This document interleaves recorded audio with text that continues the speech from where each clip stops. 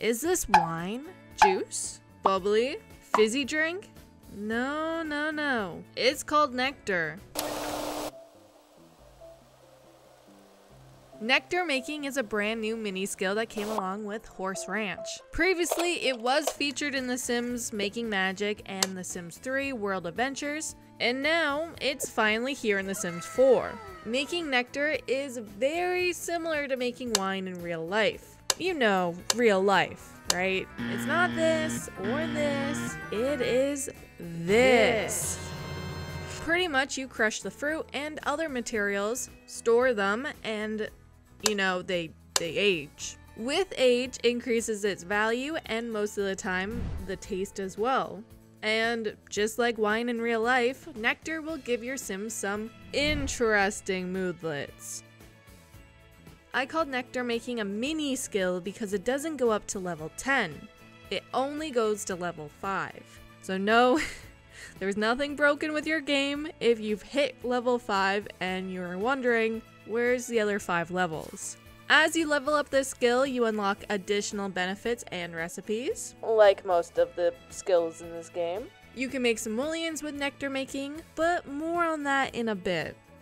So, how do you increase your nectar making skill? By making it, obviously. It really is the only way to increase the skill. There's no TV show or book to read or watch, and you can't gain skill by consuming it either, but there's no harm in trying. There's also no conversation skill gain. Most of the time with cooking and bartending and things like that, you can gain skills by talking to other Sims about it, but this isn't the case for this. To begin your nectar making journey, you'll need to purchase a nectar maker for 350 simoleons, and you'll need to make sure you have the right ingredients.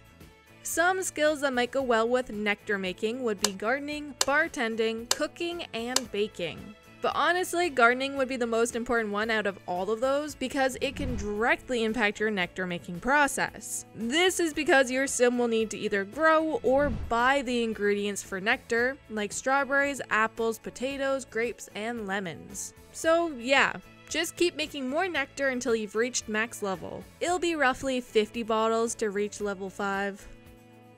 Overall, there are 13 nectar recipes. Only 10 of them are available to all Sims. The other 3 are only available to vampires, spellcasters, and werewolves. At level 1, with your nectar making skill, you can make apple nectar with 3 apples and grape nectar with 3 grapes. At level 2, you can make strawberry nectar with 3 strawberries and potato nectar with 3 potatoes. At level 3, you can make trash nectar with 3 trash fruit and prairie grass nectar with 3 prairie grass hay. At level 4, you can make energy nectar with 2 lemons and 1 herb, any herb. Plasma nectar with 3 plasma fruit.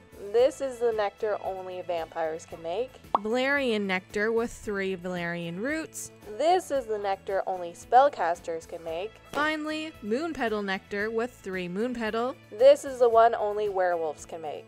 At level 5, you can make vitality nectar with 1 death flower and 2 spinaches. Spinaches? Spinach leaves. Bundles of spinach with 2 of them. You can also make berry nectar with 3 of any berries, and lastly, fruit nectar with 3 of any fruit.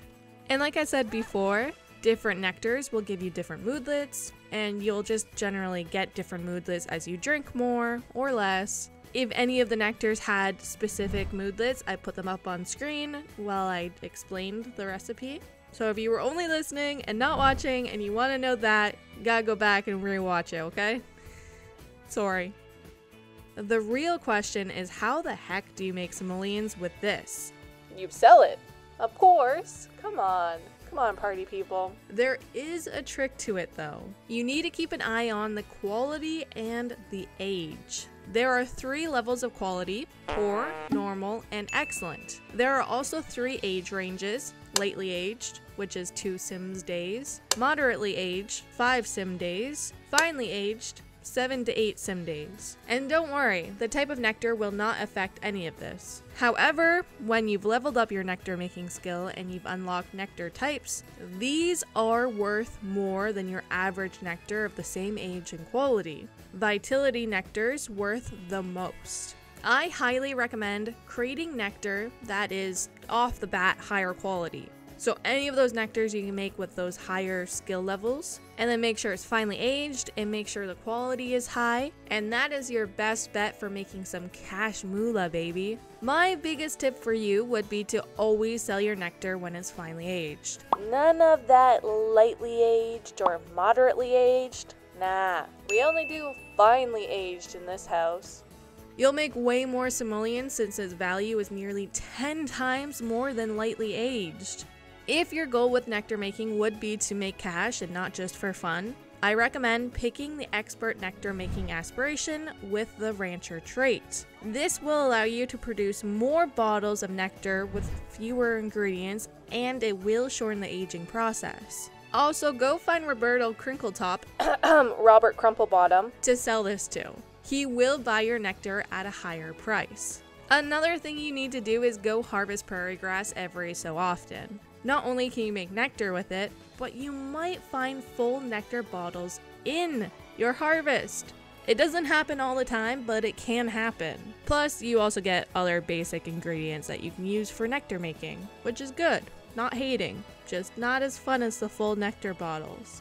There you go, a guide all about the brand new mini skill, nectar making. Let me know how you've been enjoying Horse Ranch and nectar making. Thank you for picking and watching my video out of all of the videos here on YouTube. It means a lot to me and I greatly appreciate it. Every single view, like, and subscribe truly helps me out. Thank you. I hope you stay happy, healthy, and hydrated. Until next time, bye!